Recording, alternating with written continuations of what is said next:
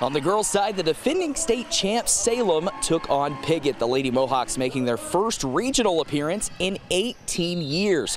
First quarter, Marley Sellers drives inside and gets two and the tweet.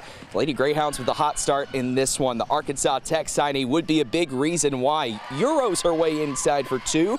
Then Salem turns defense to offense. Callie Hall steals it. Then Sellers to Olivia Dawkins for the triple. The Greyhounds opened on a 19-1 run. Lady Mohawks got settled in offensively towards the end of the quarter. Libby Brantley connects with the corner three. Then Brooklyn Langley stays with it, knocks it down from inside, but Salem just too much today. Sellers rips the ball from the Lady Mohawk. She gets hoop and the harm. Salem wins 69-36.